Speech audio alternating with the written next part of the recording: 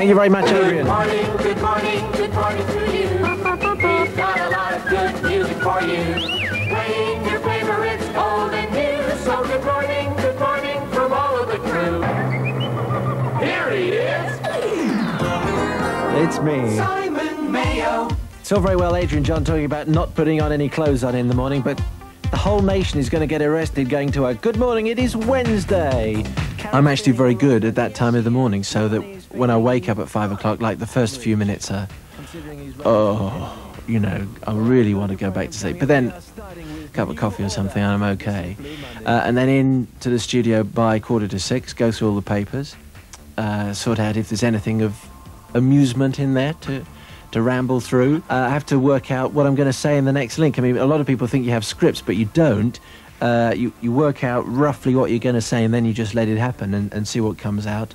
There are trailers to play for other programmes. There's the weather jingle and the traffic jingle and the stupid Simon Mayo jingles that we got. So it's quite a joy if you have a 5-minute record. Never mind what it sounds like. It gives you 5 minutes just to sort yourself out, read the weather, read this, that and the other and get yourself prepared for the next link. So it's 2.5 hours of non-stop work, really. The M1 in Buckinghamshire, always bad, but particularly bad this morning because the contraflow... There's a very real element of it happens the second it does happen. You know, the travel news comes in, we do it. The weather happens, we do it. So it can't really be prepared.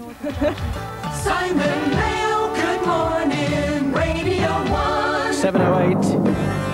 And we say good morning to Rod Mackenzie with the headlines. Morning, Rod. Good morning, Simon. In about 40 minutes... One of Radio 1's most important jobs in the morning, of course, is to bring us up to date with the overnight news.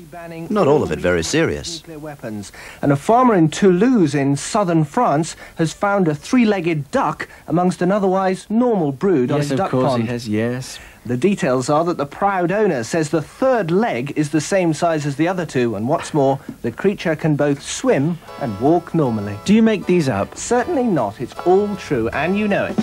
Oh, dear. Full details at 7:30, and this is just a great record. Good morning. Oh, yeah. The breakfast show is different to almost any other programme, other than perhaps Adrian's early show, because you know what almost everybody is doing. You know that you are waking people up.